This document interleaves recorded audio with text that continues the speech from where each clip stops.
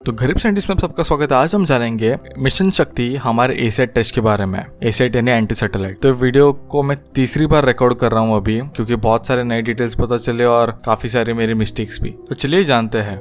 हम इस वीडियो को 4 सेक्शंस में डिवाइड करेंगे। सबसे पहले सैटेलाइट के बारे में जानेंगे, फिर हम जानेंगे हमारे मिसाइल के बारे में, फिर हम जानेंगे कैसे हुआ डिस्ट्रक्शन और वो एग्जैक्ट प्रोसीजर्स क्या थे, फिर हम जानेंगे क्या हमारे स्पाई सैटेलाइट्स और कम्युनिकेशन सैटेलाइट्स सेफ है ऐसे अटैक से। तो सबसे पहले सैटेलाइट कौन सी थी? तो सैटेलाइट थी माइक्रोसैट आर। अब नाम से कुछ भी नहीं पता चल रहा है और इसरो ने अपने वेबसाइट पे और ब्रोशर्स में उसे एज अ इमेजिंग सैटेलाइट करके मेंशन किया है। वो एक 16 सिंक्रोनस पोलर ऑर्बिट में था। अब ये एक पोलर ऑर्बिट है। पोलर ऑर्बिट यानी नॉर्थ से साउथ पोल मूव करना सैटेलाइट को, और दूसरा होता है इक्वेटोरियल ऑर्बिट। अब SSPO यानी 16 सिंक्रोनस पोलर ऑर्बिट स्पेशल है। ये ऐसा ऑर्बिट है जिसमें सोलर पैनल्स के ऊपर हमेशा लाइट गिरती रहेगी, इसलिए स्पाई सैटेलाइट जो है वो मोस्टली इस ऑर्बिट में रहते हैं। ओनर सैटेलाइट का DRDO, defence research development organisation. तो बहुत सीक्रेट रखा गया था, बहुत अच्छी खासी कॉन्फिडेंशियलिटी मेंटेन की गई थी। बिल्कुल नहीं समझ रहा था, नाम से भी नहीं और कुछ भी नहीं। 780 किलो का कुछ है। अगर आप उसके फोटोज देखोगे तो काफी बॉक्सी सा डिजाइन है उसका। काफी अच्छी सीक्रेसी मेंटेन करी थी। इस सैटेलाइट को इसी कारण के वजह से लॉन्च किया गया था। इसी साल 24 जनवरी को लॉन्च किया था। तो ये मिशन 2 साल से प्लानिंग में है और अभी एग्जीक्यूट किया गया। अब जानेंगे हमारे मिसाइल के बारे में। तो टेक्निकल स्पीकिंग हमारे मिसाइल की 3 स्टेज है। फर्स्ट स्टेज, सेकेंड स्टेज और KV स्टेज यानी किल व्हीकल स्टेज। तो जो फर्स्ट एंड सेकेंड स्टेज है वो ऑरेंज पार्ट। ये उसको एटमॉस्फेयर के बाहर और स्पेस में लेके जाने की काम करेगा। अब ये जो है, काफी सारे लोग कह रहे हैं कि ये K4 मिसाइल बूस्टर है। अभी जो K4 मिसाइल है ये बहुत टॉप सीक्रेट इंडिया की मिसाइल है। किसी को नहीं पता उसके बारे में ज्यादा कुछ। पब्लिक में तो बिल्कुल इन्फॉर्मेशन नहीं है। टॉप स्टेज जो है वो सबसे इंटरेस्टिंग स्टेज है। यह है किल व्हीकल स्टेज। यही वो चीज है जो फाइनली अटैक करेगी। अब सबसे ऊपर का जो पॉइंटेड सेक्शन है वो सेपरेट होगा और वो रिवील करेगा IIR सीकर। आप सिंपल भाषा में इसे कैमरा समझ सकते हैं जो टारगेट्स को सर्च करता है। अब ये सीकर लॉक भी करता है टारगेट्स को।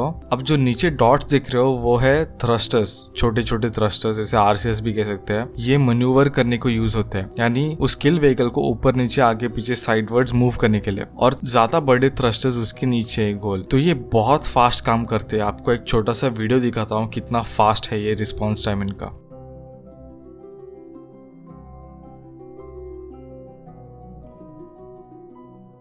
तो जैसे आप देख सकते हो बहुत फास्ट, और ये इंपॉर्टेंट है क्योंकि जो रिलेटिव वेलोसिटी है वो करीब 10 किलोमीटर 1 सेकेंड में है। तो बहुत फास्ट रिएक्ट करना पड़ता है उनको और बहुत प्रिसाइज होना पड़ता है। अब जानते हैं एग्जैक्ट अप्रोचेस कैसे थे। तो सबसे पहले रेडार ने डिटेक्ट किया सैटेलाइट को। ये इन्फॉर्मेशन मेन कंट्रोल सेंटर में भेजी गई। ये बहुत इंपॉर्टेंट होता है क्योंकि एग्जैक्ट टाइमिंग और एग्जैक्ट लोकेशन पता होना चलता है, और फिर लॉन्च टाइम सिलेक्ट होता है मिसाइल का। मिसाइल लॉन्च होती है, अपना मैन्यूवर्स करती है। फर्स्ट स्टेज सेपरेट होता है, सेकंड स्टेज सेपरेट होता है। किल व्हीकल इंडिपेंडेंटली रिलीज होती है। अब किल व्हीकल खुद के ऊपर है। अब किल व्हीकल खुद को मैन्यूवर करेगी, थ्रस्टर्स यूज करेगी और अलाइन करेगी खुद को। अभी कोलिजन बहुत तरह हो सकते हैं, या तो हेड ऑन यानी डायरेक्टली आमने सामने हिट करना, एसेंट पे यानी ऊपर चढ़ते हुए हिट करना, डिसेंट पे यानी मिसाइल ऊपर जाके नीचे आते हुए हिट करना। तो इस केस में कुछ लोग कह रहे कि हेड ऑन होता और कुछ लोग कह रहे थे एसेंट पे। तो मुझे तो लग रहा है एसेंट भी होता, यानी क्लाइंब करते हुए वीडियो देख के। तो इनफैक्ट DRDO ने बहुत कूल वीडियो रिलीज किया इसके बारे में। मैं शॉक टू DRDO ने रिलीज भी किया। ऐसे वीडियोस दिखते नहीं यूजुअली। तो आप ये वीडियो देख लीजिए कैसे लॉक हुआ और हिट किया टारगेट।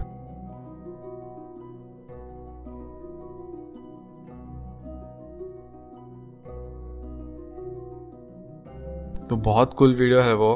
थैंक्स टू DRDO ये रिलीज करने के लिए। तो ये बहुत प्रिसाइज होना पड़ता है इसको। इनफैक्ट मैंने ट्राई किया कर्बल स्पेस प्रोग्राम में, नहीं हो पाया मुझसे। बहुत प्रिसाइज होना पड़ता है इस चीज को। आखिरी क्वेश्चन है कि हम हमारे सैटेलाइट्स को सेफ रख पाएंगे। अब कुछ लोग कहते हैं कि हमारे सैटेलाइट्स जो है, स्पेशली स्पाई सैटेलाइट्स, ये एक क्विक मैन्यूवरिंग थ्रस्टर्स के साथ आते हैं। मतलब वो अपना ऑर्बिट क्विकली चेंज कर सकते हैं। तो इनकेस वो सैटेलाइट स्मार्ट है कि वो अब डिटेक्ट कर सकता है एक थ्रेट, तो अपना ऑर्बिट चेंज कर पाएगा। अब इसके बारे में श्योर नहीं है। कोई DRDO एम्प्लॉय या सोर्स जो बता सकते हैं कमेंट्स में तो जरूर बताइए। ज्ञान की गरीबी सबसे बड़ी। जय हिंद, जय भारत।